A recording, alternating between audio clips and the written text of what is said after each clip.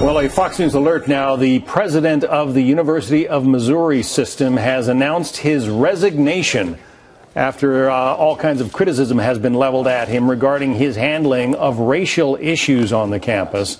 A number of football players had suggested they were not going to participate in any more football team activities because of the racial atmosphere on the school campus. Let's listen in now to President Tim Wolf. That's given me strength.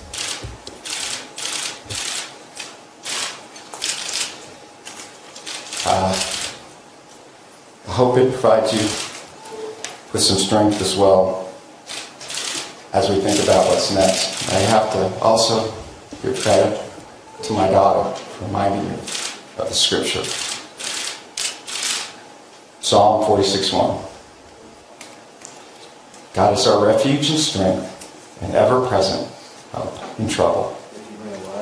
We need to use my resignation. Please use this resignation to heal, not to hate.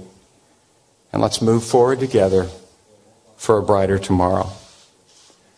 God bless all of you, and I thank you for this wonderful opportunity to have led the University of Missouri system. Thank you.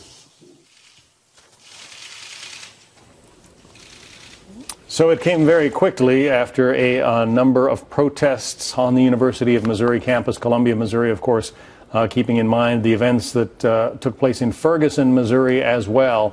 A number of athletes had said that the campus was not sufficiently racially mixed, that there had been racially charged incidents directed at various members of minority groups on campus, including the student body president, who is black. And in short order, Tim Wolf, the president of the University of Missouri system, steps down. We will have more throughout the day here on Fox.